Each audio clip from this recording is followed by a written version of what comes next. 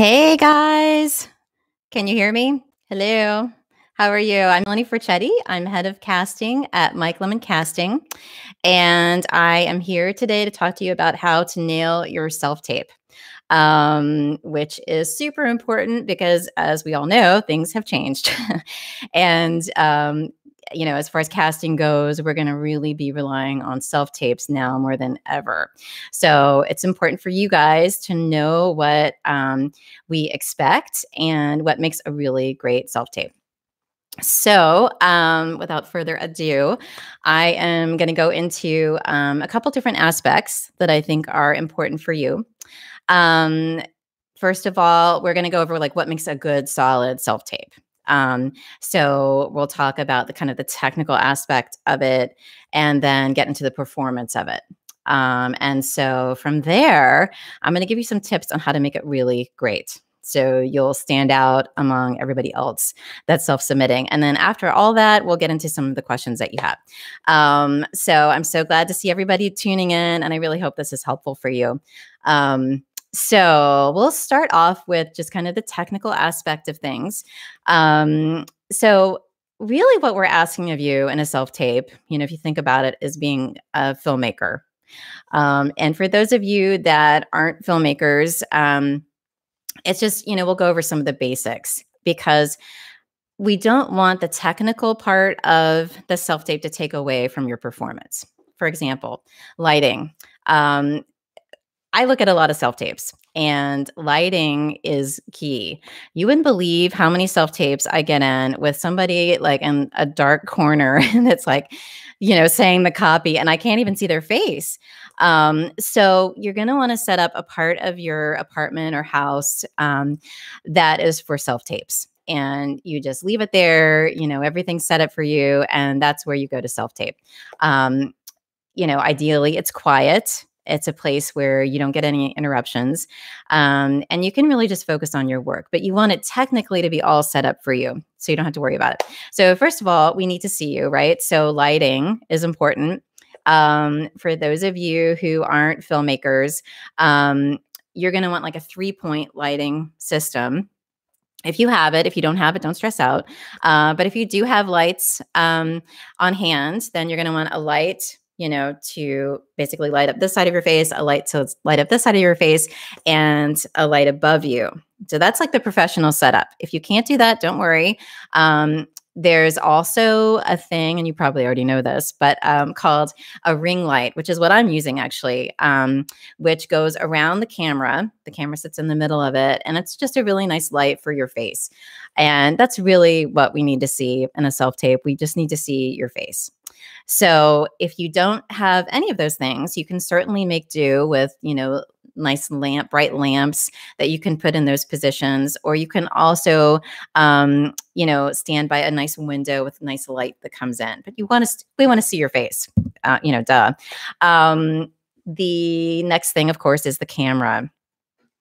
So I get all types of self-submissions in. And it seems to me most people use the camera on their computer, which is convenient, right? But you want to make sure that it's not kind of a wide angle lens on your computer because it'll distort your face. And obviously we don't want that, right? So, so make sure, look at your clip before you send it and make sure that it's not distorting your face or your body. Of course, a lot of people use their smartphones, which is totally fine. They do a great job. But you want to watch your framing. You don't want there to be tons of headroom. If I duck down, there's a lot of people have their face right here and there's headroom, like, half the thing is headroom. So just make sure that, it's a medium shot. You probably don't even have to do as wide as I am, but a medium shot from your chest up to your head is really what we need to see. If if you read the instruction on a self-tape and they need a bigger, a longer shot of you, then you can certainly do a slate separate than your actual tape where you do a full body shot and they can see, your body. So the best cameras though, that I think for self-tapes are handheld, where you would put it on a tripod and you would set, so you don't have to worry about it. And those, do some really nice quality. It doesn't have to be 4K, obviously, but those I think are the best self tapes that I get in. Next up would be sound. Sound is another huge thing. So lights and sound. I will get self tapes in with people that do these like amazing performances, and I can't hear them. And it's terrible because I know it was really good, but I just can't hear it. And so we go around, the office trying to like find a computer with really good sound on it. But ultimately, those don't get passed on to the client because we can't hear you. So make sure you have good sound. And then you don't have to have a mic, like this one. You can certainly use your camera mic. But you want to make sure that if that's what you're using, the camera's not far away on the other side of the room, right? Because then we certainly won't be able to hear you very well because the mic is on the camera. So, certainly play back your clip before you send it in. Make sure that we can hear you. And, that would be actually ideal. Okay. Background. So, and I've got some funny stuff, that I've gotten in with a crazy background. People will tape in front of like crazy wallpaper or paintings. And I'm sure we all know of that CNN clip of the guy that was interviewed and his kids come like skidding in. And then the wife comes like, on the floor trying to grab them out of the shot. And obviously that's distracting. So, ideally you don't want anything to distract from your performance. And that also goes along with having a reader. You don't want your reader on camera with you. You just want to be the focal point. If you have anybody else, any animal, anything else in there, we're going to look at them. That's just what we do. So don't have anything that distracts from your performance. Wardrobe. This is a good one. You want to wear something that is representative of whatever role you're going out for. Obviously, if it's a doctor, and you have a lab coat, that's awesome. You throw it on. If you don't have stuff, that's okay. I would say the go-to is like business casual. So like a nice casual, collared shirt or something nice and pressed, and something that looks clean, looks neat, is presentable, as if you're going on like a job interview. I'll get tapes in from people in like torn sweatshirts and stuff. And, if it doesn't fit the role, then it's a little distracting. So again, it's all about you being the focal point. One other technical issue that I'll get as well is clips will come in and they'll be super, but there'll be like no name on the tape. So I won't know who it is. They're won't be a file name. So I say, put your name in the file name, so I know for sure like who it is. The worst thing would be for you to do an amazing performance and for us to not know who you are. That would be terrible.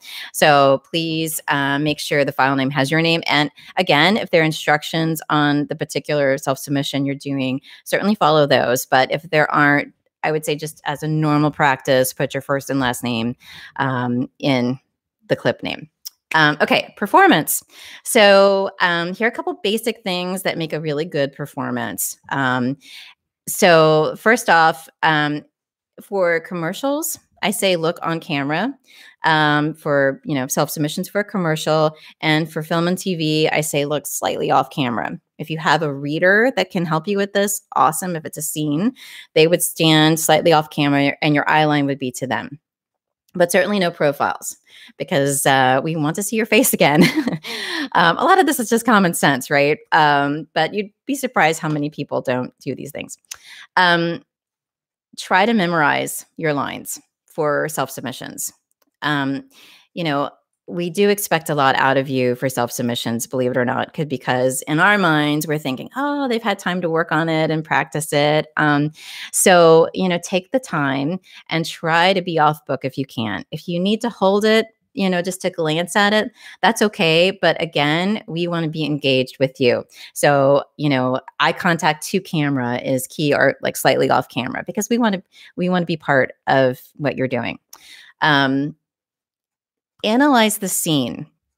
And I'm sure you guys are taking acting classes and, have different techniques that you're using. But certainly I think the basics are knowing who you are, knowing who you're talking to. Who are you talking to in the scene? And what is your motivation? I bet you've heard that before, right? What do you want out of the scene? And that is what you're going to go after. So making sure you do at least those three things will give you a great start. It'll be a really solid performance. Also, please work on it beforehand, and don't have your first read through be the self-submission you submit in to me or to anyone. You're going to want it to be excellent, right? You want to do your best. So tape a couple and send maybe your last one in, but don't read it like through first and tape it and then send it in, because, I don't think it's going to show you in your best light. So how do you make it super great? All right, here's some tips that I like to see when I get really good tapes in. So if you are self-taping for a TV show or a film by a director that certainly watch the shows, watch the films that they've done. If it's for a commercial, watch that brand, watch commercials that are already out there. That way you get a sense of the world that you're auditioning for, because you need to fit into that world. Your performance needs to fit into that world, right? So if you're auditioning for a drama, you're probably not going to want to go with a crazy comedy take on the material. You're going to want to fit into whatever world you're taping for. So do your research ahead of time. It's kind of your homework as an actor, if you can. So you know the world that you're stepping into. And then when you start analyzing the script, you want to make sure that the choices that you're making kind of reflect the world that you're going into. Again, you don't want to do a crazy, wild take on a character if you know that character wouldn't exist in like House of Cards, right? Or a sitcom. Maybe you do a dramatic take for a sitcom, and that's not going to work out. That doesn't really, those don't fit together well. So make sure you fit into the world you're auditioning for. Also, you're going to want to make interesting choices. And again, that's super important. Not only, let's say I use an example as a doctor. Like say you get a scene, and this was a self-tape that came into me actually. The scene was really basic. It was just a doctor and a patient, and it was for an existing TV show. And the doctor walks in and he's got results. He or she has results to deliver. And we actually never even hear what the results are. And that was the scene. It was like 3 lines. And it seemed like a pretty easy scene on the get-go, but there was actually really, I think, much deeper than that. So instead of just playing a doctor, challenge yourself and ask yourself, well, what kind of doctor am I? And it may not even be given in the scene, but if you go, okay, well, what if instead of just a general practitioner and, I'm walking into the scene to give, results on his thyroid, let's amplify that a little bit. Maybe you're a cardiologist, and maybe you're delivering results on an echocardiogram. Maybe this patient needs a pacemaker. And so you're making all of these really cool choices about the scene that we're never going to hear. We're not going to hear the results, right? But you're personalizing it and you're making these really cool choices ahead of time. So that's going to push your motivation in the scene, and that's going to make it so much more interesting. And that's what it's all about. Making interesting, strong choices that, they may be completely different than the choices that ideally we're looking for. But what's cool is you stand out as making interesting choices that we hang on to, and we want to see more of you. And that's what you want, right? For example, a lot of TV shows will audition you or have you self-tape numerous times, right? For different roles all over the place. But that's a great sign, because they like what they see and they want to see more of you. So when you're self-taping, realize, you may not only be self-taping for that particular role, but for many roles on that show, because they're casting week after week after week new characters that you could possibly fit into. And you want to make sure that, we remember you. And we will if you make really cool, amazing choices. And we see that you're working on something. It's always about working on something, right? I know you've heard that before too. Okay, personalize things.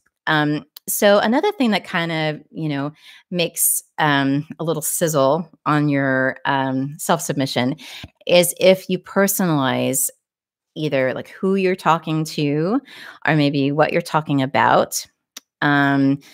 Or who you are, maybe it's, or even where you are, the location in the scene that you are.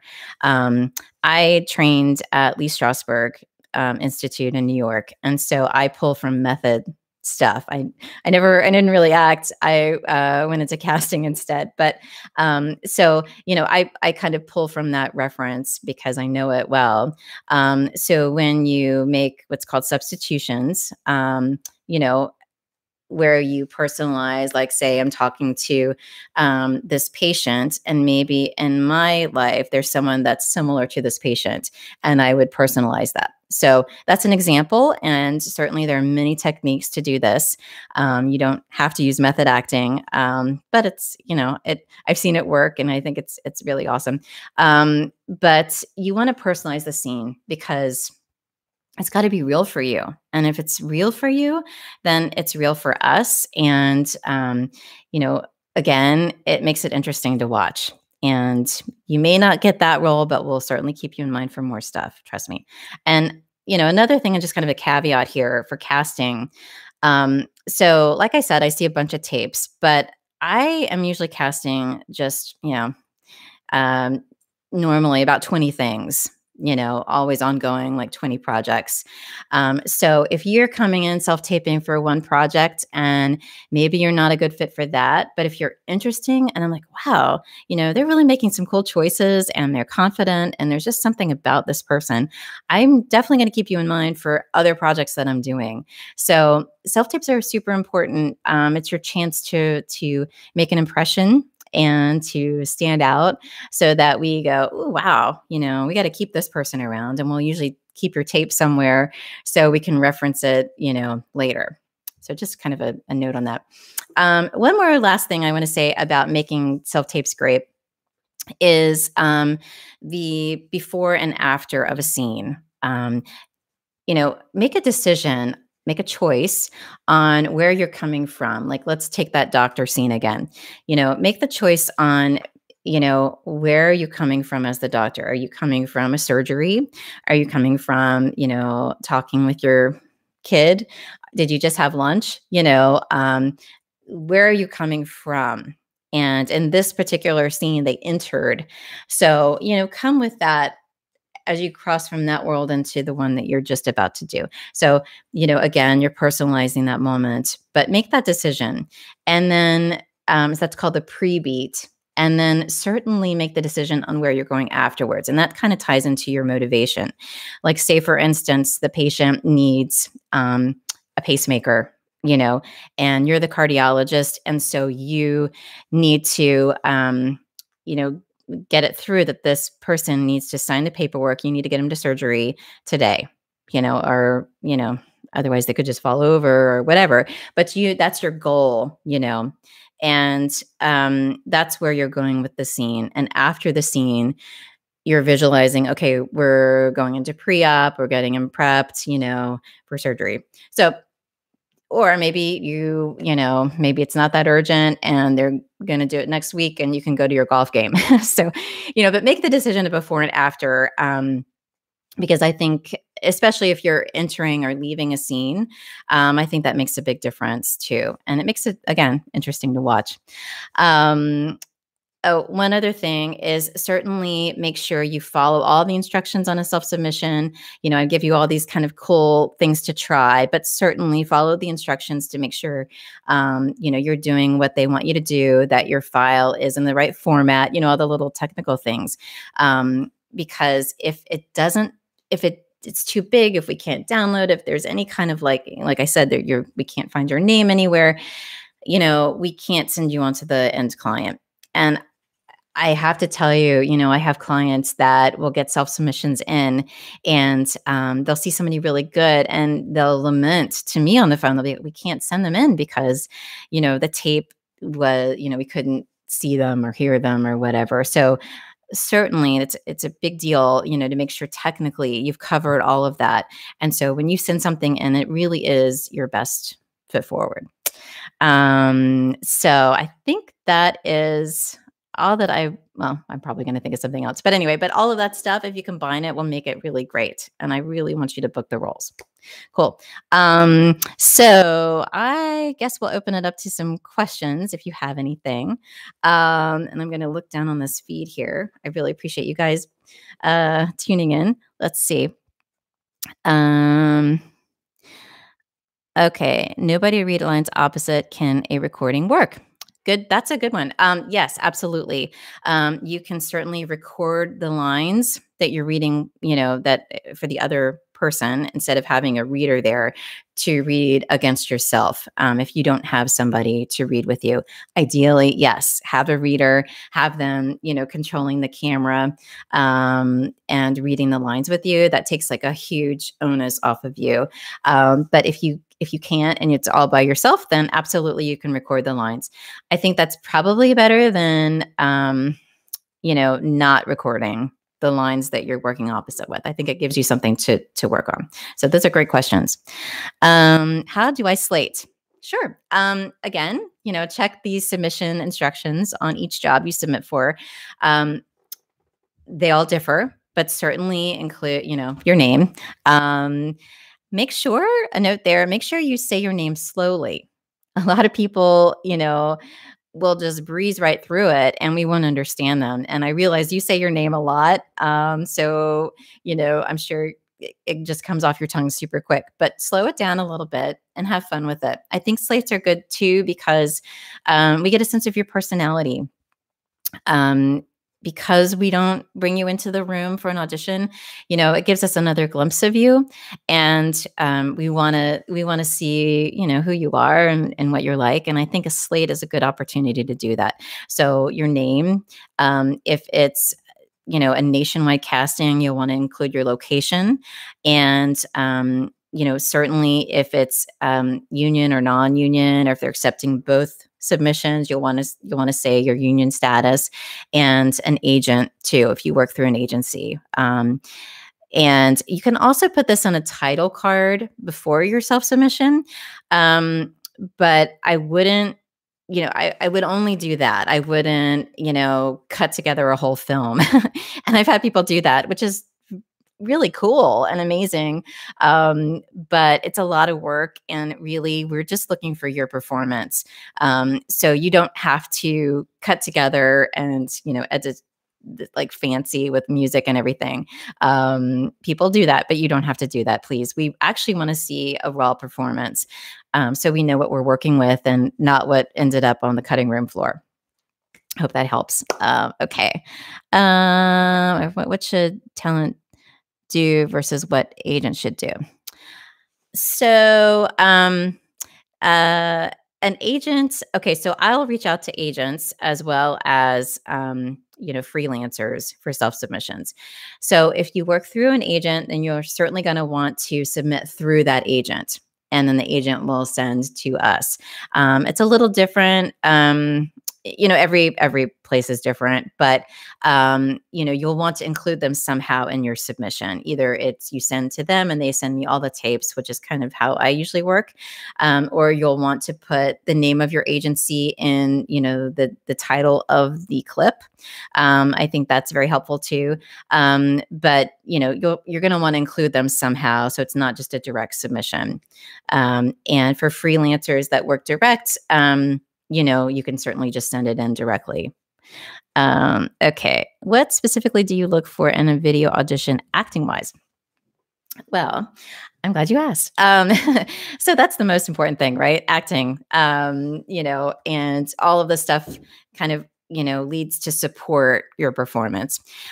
So I looked for honesty. I look for a sense of, being natural, being real. I would say, man, 80% of my jobs that I get in, we're really looking for you or a version of you, so you don't have to play the elephant man or, some, extreme character. I mean, a lot of the stuff I get are, real people, and we want to see that honesty, that approach, where kind of less is more even, I don't do theater. Well, I did in the past, but I don't cast theater. So I'm looking for stuff on camera that's real. And I think an honesty about your acting is key for me. And also a confidence, I want to know that if I give you a redirect, that you'll be able to take it. If you get to set and all of a sudden things change on you and, we're heading in a completely different direction, that you'll be able to switch. And, that's the one thing that I think is missing in self-submissions, unfortunately, just the nature of it. In auditions, we get to do that. We get to give you a redirect. So, I think just being able to kind of flip on a dime is key. Yeah, but I'd say honesty is probably my top one. Okay, let's see. Do you pick talent from open calls? And if so, what platform do you post it on? I do pick talent from open calls. In fact, I love finding talent. That's one of my favorite things. So we are not having open calls right now. Just, obviously trying to keep everybody safe, but we're doing virtual open calls. And I do find people from open calls. In fact, I found a couple of leads for films that way. I've seen people in open calls and I'm like, wow, they're amazing. And I'll keep them in a separate file. And, I'll keep a list of them running of people that have really impressed me. And they've ended up getting cast in some movies I've done. One was a lead. So I think open calls are awesome. And I'm kind of old school that way. I love finding people and finding really great talent. So, I think kind of for open call purposes, having a monologue that you can nail is key. I know a lot of auditions are just about copy or sides, a script that's given to you. But for open calls, we do look at monologues. And so it's worth having a really good monologue. So yes, I do cast people from open calls for sure. How do you apply for an open call? For us, we have we have them every month. Now they're starting virtually, but they are at Michael Lemon's website. You can see when the next date's going to be, and that date is when we'll have submissions by. So you can do a self-tape of your monologue for that, and the instructions are at michaellemoncasting.com for how to do that. There are certainly other open calls going on right now. I know, lots of folks are kind of looking to ramp up those to get a good, database of people. So when things get going again, we'll have some resources, ready to go. So, go to open calls. It's totally worth it. It is totally worth it. Do you accept headshots and resumes? Absolutely. In fact, I think a headshot is one of the things I would totally invest in. It's your calling card. So having a great headshot is so key. And, I would say I feel like I do a lot of fast food casting where clients will come to me like, Melanie, we need, XYZ. And I'll send them some profiles of people that fit. And they'll actually just select based on your headshot and my reference. So these are not like, there'll be speaking roles for sure, but maybe not, a lead in a film where we will have a series of, self-tapes, auditions, that sort of thing. But headshots are super important, guys, and they can totally open the door for you. So make sure the headshot, is representative of who you are. Are business cards okay too? Business cards are okay. I think a headshot is probably ideal. If you only have a business card, we might lose it, headshots, and I'm kind of old school that way for auditions and open calls. I like to have a physical headshot to look at.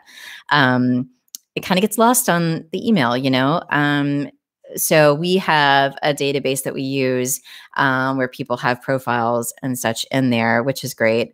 Every casting director uses a different platform or different system. But you're going to want, a headshot. And I think business cards are okay to hand out, but, just realize we could lose them. And, you won't get, your resume on the back, which I gravitate towards. Okay. Yep. Should we put a resume behind the headshot? Absolutely. Please do. And I would do old school protocol and staple it in the four corners because we don't want it to fall off the headshot. If it falls off the headshot and there's no name on the headshot, then we have no idea who you are. So, certainly staple it. Don't paper clip it or binder clip it because that will certainly get separated along the way. And why? Well, so what happens? So you come to an audition. Well, hopefully we'll get back to auditioning, right? So you would come to an audition with a headshot and resume, and I'll have a client in session. So they actually take your headshot and resume, and they'll select their top picks, and then they'll take it back to either the ad agency or the end client, and they'll actually physically take your headshots with them. So always have headshots, on your person, in your car, in your bag, ready to go. I know everybody has digital versions, but like I said, we get so many emails, they get lost.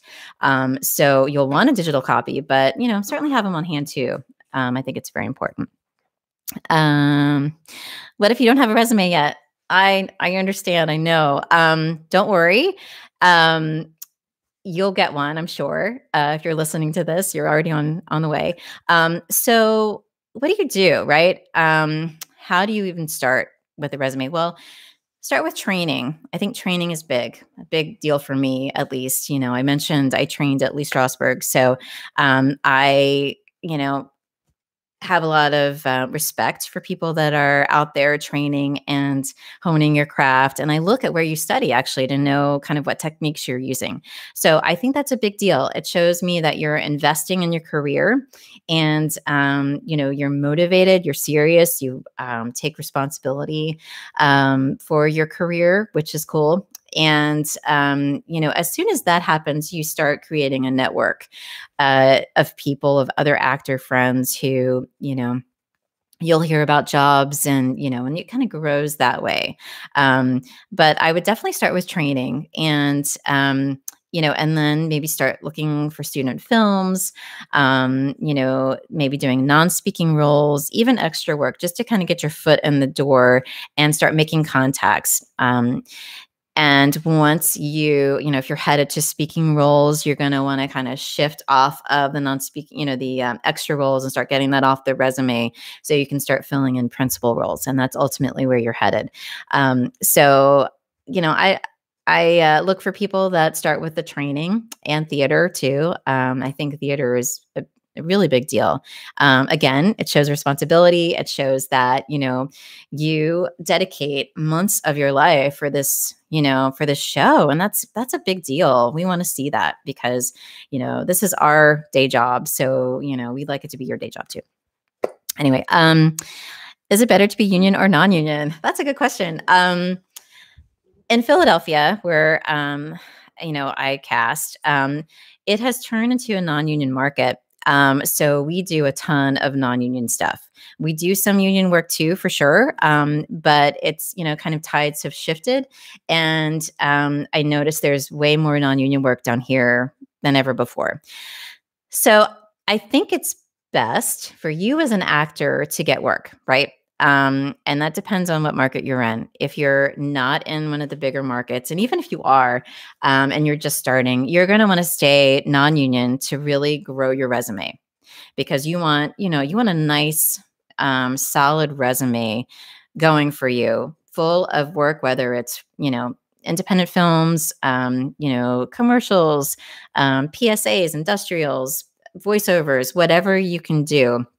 You want a solid resume, I think, before you jump into the union pool, which is very super competitive, and you're going to want to be able to stand on your own 2 feet.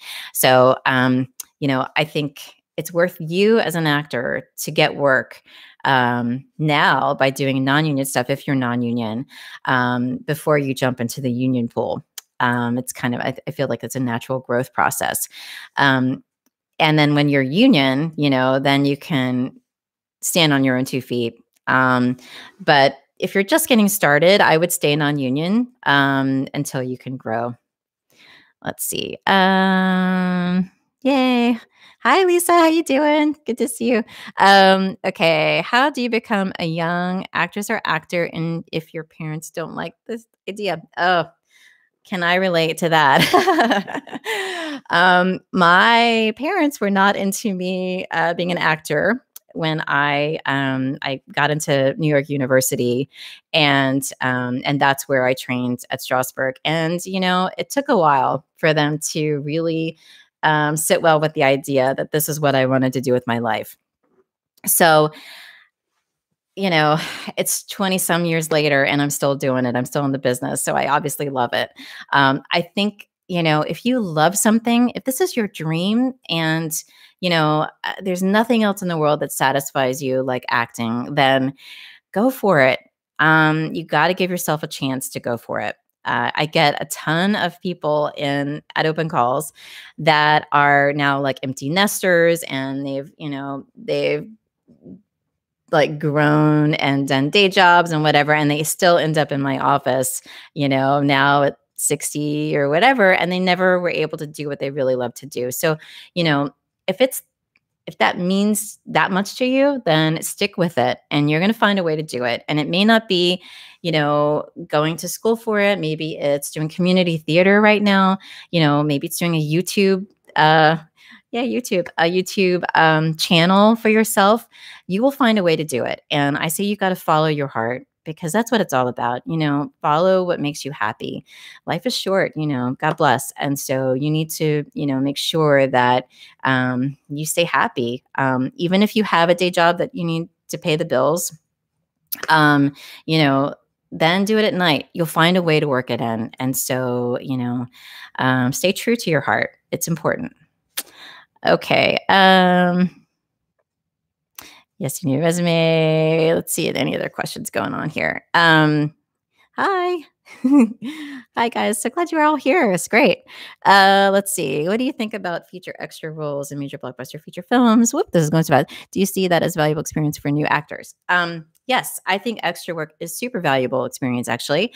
For those of you that are just getting started, getting an extra job is awesome because you learn how filmmaking works and you kind of see where you as an actor fit into that. And it's an incredible process. I mean, there's so many people that come together to make this amazing project. And, being an extra, you're kind of a fly on the wall and you get to see how it all works together. So that's really important to know your place. And then it's also a super networking event. So you can make friends, you can kind of get your foot in the door. And you can also use it to your advantage. So, I cast extras too. And nothing makes me happier when I hear from an AD on set that the extras were awesome and that they were there on time. They were super professional. They, just rose up to whatever the day presented. Because that tells me that you guys are in it to win it, and the ADs see those people, the people that are really there and, are there to help them make their day easier, are the ones that get selected ultimately for lines. So if you are doing an awesome job as an extra, you may end up with a line at the end of the day, which is awesome. So you can really rise to the top and meet a ton of great people along the way. And those people you'll want to stay in touch with because they'll get other jobs, and they'll remember you. In fact, I have a lot of clients that will call me requesting certain people because they stood out as an awesome, extra delivery driver, scuba diver, whatever they were in the scene, because they rose to the challenge. So it's really worth it to bring your game face and work hard, even if your total background in a scene, you will stand out. The ADs pay attention and they end up going to work on other shows. And if they like you, they'll remember you. So yes, I think it's a great idea. Okay. Any recommendations for where in your home to film a self-tape? Well, certainly somewhere quiet. Again, somewhere without a distracting background. I like to tell actors to set aside a part of your room or your house where that is where you self-tape. So it's all ready to go. It's all set up. And it's kind of your go-to because you'll probably be doing a lot of it, guys. This is going to be the new normal for a while. So you're going to want to set up that special place that you go to and you can just churn these things out. So, if it's not used for another purpose, and it can just exist as your self-tape corner or whatever, I think that's the best. So, kind of a blank wall behind you and, a camera ready to go with, sound, lighting, everything ready to go for you. I think that's ideal. I know sometimes it's not realistic, but I think it helps, especially if you're going to really do a lot of these. Let's see. How many casting agencies, clearing houses should I use if it's just starting out? Well, you see a lot of the same gigs, multiple member sites. Okay, so for casting, kind of the name of the game is if I get a job in, then it's just through our casting company. It's not through another casting company. So you won't see, if we did extras on a movie, it would just be our company that would be doing those extras for that particular movie. So, generally speaking, casting directors don't kind of piggyback, to do, one commercial or whatever. It's just it's their job. So, yes, you should definitely make sure you go to open calls at all the casting companies that you're, part of their system, whatever database or whatever they're using, because, there will be different jobs going on at different casting companies. Can you expand on the type of camera that works best? So I am not a super duper technical person, but I think, there are a lot of these really great little handheld cameras that don't have to be 4K, that are inexpensive, that do a super job. And I think having just kind of a handheld camera is your best, will get you your best quality video. You can, again, certainly use your smartphone or a computer camera. And I'm actually using a camera now that is not the one on my computer. So it didn't distort, this image. So you can certainly do that too. You can, obviously order through Amazon. Thank God for Amazon. And, to get your, kind of process set up. But, certainly any one of those little kind of, consumer handheld cameras will be just fine. It is an extra step to take, the SD card out of your camera and put it into your computer, and you may need to convert it if it's too big, that sort of thing. So there may be extra steps, but I think that's your best camera. Let's see. When you are self-taping, you self-tape. You still don't look at the camera, right? Or do you? Good question. So for commercials, I say look directly into the camera. For film or TV, I say kind of look slightly off camera. But there will probably be instructions with whatever project you're self-submitting for on what to do. But you're going to want your eye line, at least two camera are slightly off camera so we can see you. Again, I mentioned this earlier, I have people that will send self-tapes where they're literally like reading with someone this way. And, you'll miss half the side of their face throughout the entire performance. So you certainly don't want that because we want to see your face and, what's going on with you. So, I would say either, two camera if it's a commercial and off camera if it's a scene. Let's see. To film your self tapes, use an app called, yeah, there's a bunch of really great apps. Absolutely for smartphone submissions. So, definitely look into that. And also for taping your lines so you can read them back. There's a lot of amazing apps that are out there now that weren't back in the day. So there's a lot of tools you can use at your disposal to make these even better. Let's see. Young adult self-taping, any advice? I'm not sure. Um, Young adult taping. Well, I would say, just the same as what we've gone over. Again, you're going to want to do less is more. I find kids have so much energy, because I have one, have so much energy, it just bubbles out, and they just fill the screen and they fill the entire room. So I say less is more. The frame, we're looking right into you on camera. So, certainly if you do have a lot of energy, tone it down, and bring some honesty. I think, again, finding that honest thread of how you relate to the character that you're reading for is really the most important thing. We truly just want to see you and your take on it. And it's got to feel real because, if it doesn't feel real, we'll know it immediately. And we'll stop watching. So make it real for yourself by personalizing and making these really cool choices that you go after. That's what's going to keep us watching and hang on your every word. So, I think for kids, make it real. You don't have to overact. We want to see you, especially for kids, because, more times than not, you're going to be playing pretty much yourself in whatever the project is. So certainly, make it real for you. Hi, Michelle. How you doing? Yay. Cool. How do you write a screenplay? That's a good question. I wish I was an expert in that one. Although I have actually written some. I hope to one day be able to talk to you about that too. Let's see. How about length? So length, for monologues, keep it to 1 to 2 minutes. We're not going to watch over 2 minutes. It's got to be, within that window. I say 1 minute, even better. You want to come in, you want to blow us away, and then you want to go. And you want to leave us like hanging for more, right? It's like in dating,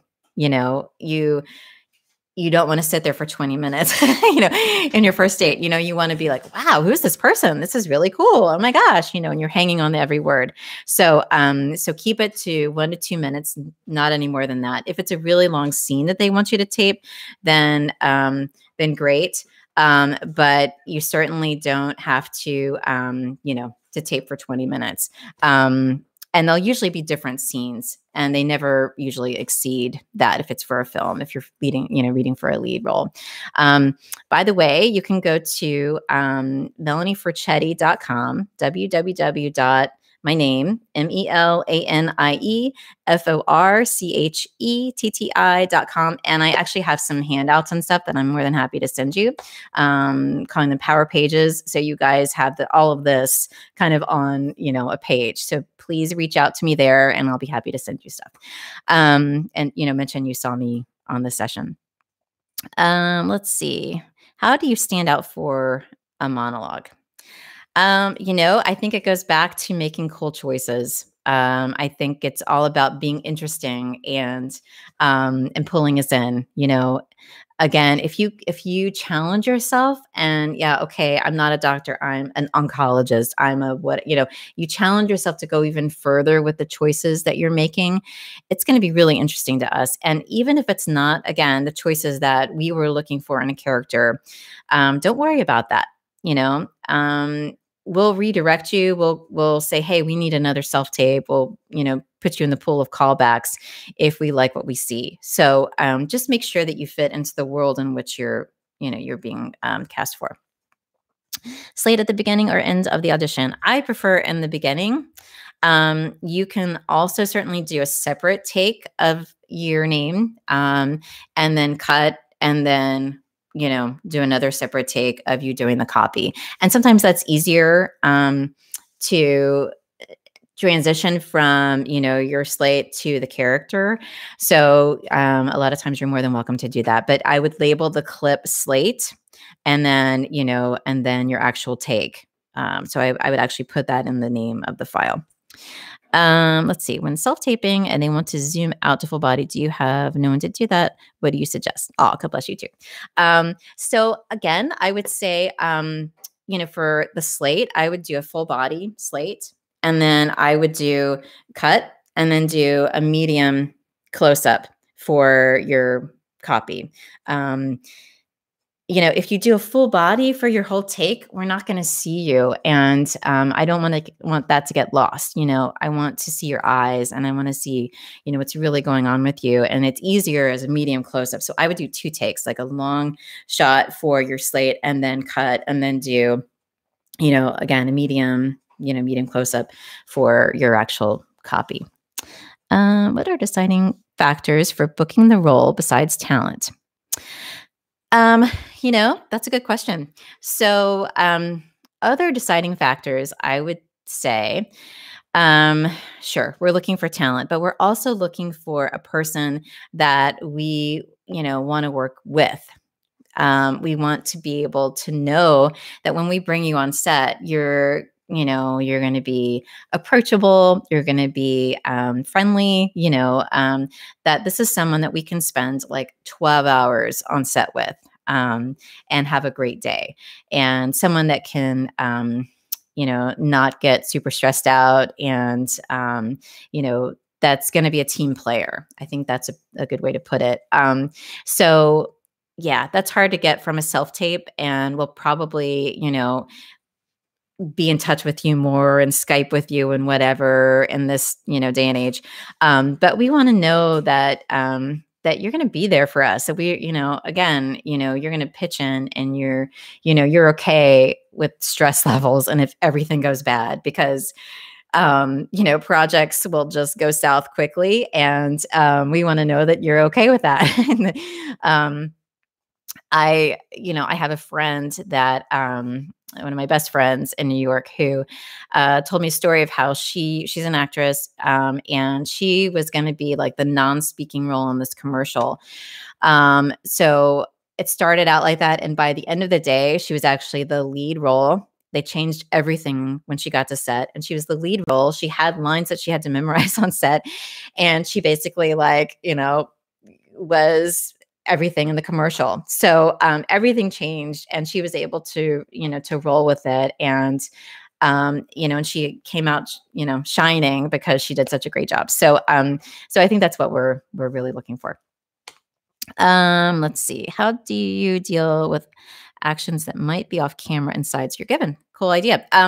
Yeah. So I say, try to limit your blocking as much as possible. We don't want, again, the technical aspect to take away from your self-submission. We want it to be, we want to see you for most of it. So if it's some weird, thing that you have to, in the script, you might try to bring it in closer, so that you're still on screen. You don't want to leave off camera and come back on, that's distracting, and we'll think that it's the end of the tape if you leave, being on frame. So try to keep everything right here. And I say, a lot of times, don't worry about it. Don't worry about whatever weird actions it's having you do. But really, just focus on the character, because, if we like you, then we'll tell you what we want, and we don't know. Sometimes the director doesn't even know what they want. So, so I say, just look at the copy itself if you can, and keep everything on camera.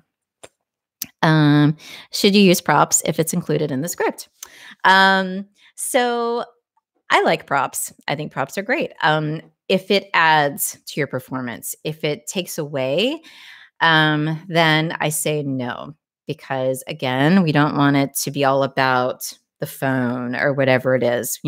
If it's helping you, if you have to take a call, then by all means use your phone. But you don't want that prop if it's, let's say it's a scene with a dog, I'm a huge dog lover and I would love that, but I would not do a scene with a dog just because we would be looking at the dog. So, so just kind of pay attention to that. And if they're little props, then by all means, you can use them. But, we don't want to be, focused on the prop more than your delivery. Okay. Let's see. Da-da-da-da. Oh, you're welcome. Yay. I hope I'm helping. Let's see. What if you have nothing to put on your resume? I'm just starting out. I don't have any official training and have been trying to self-study given the situation. So you know what? I would say try looking at online courses, online workshops. Again, I think training is probably the easiest place to start with a resume. You know, I realize this is a crazy time and, all production, has changed. And so, I would, we're all going to have to kind of change to fit into this weird new normal. So I think, voiceovers is big right now. I'm casting voiceovers. So, the industry shifts to whatever we're given. And right now, learning voiceovers would be a great thing for you to, especially if you're just starting now. Having this kind of home studio idea that we're talking about would be key because you can actually start creating your own content. And I think, right now more than ever, you've got, time on your hands. And if you're sitting here looking at a computer, then you have, access. So I would say, start creating your own content and start kind of working it out that way. There are some amazing books, that you can learn from as well. But for your resume, you can start with the training if you can. And then I would certainly start trying to, create your own stuff, work with other actors. Everybody's looking and hungry to do stuff. So, you can certainly start reading scripts with other actors, that sort of thing.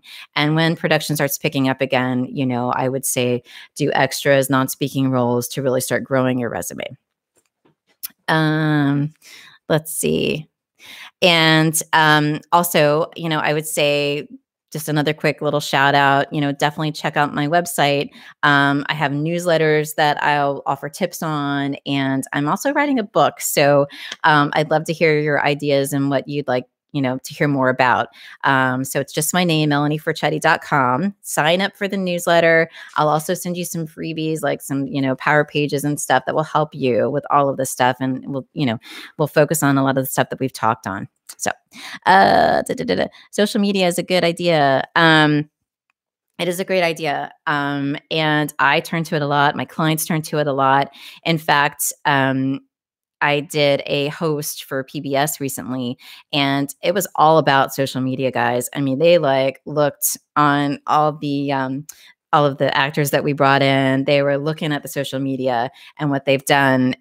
So, it can really support you. So make sure that all your social media sites, your website, kind of all your collateral material, marketing materials speak to you. And you want it to be kind of a unified theme because this is kind of another soapbox I go off on, but you are a business, right? So you got to speak to what that is.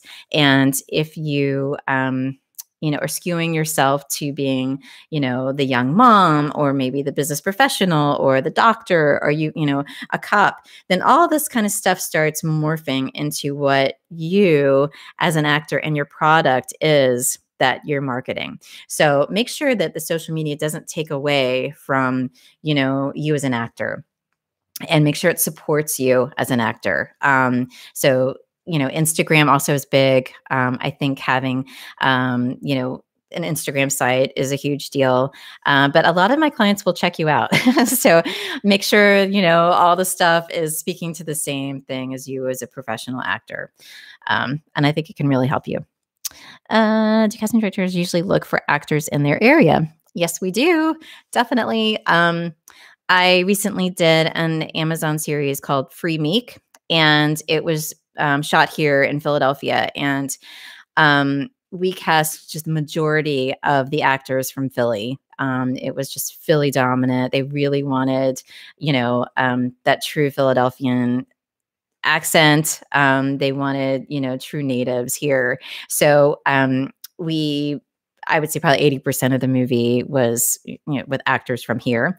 I did do some New York, Atlanta, LA, we reached out all over, but primarily it was here. So, it was great and turned out really great. So it was super to be involved. But yeah, I here in Philly, I cast people here in Philly, and I also do New York too, and DC, kind of up and down the coast.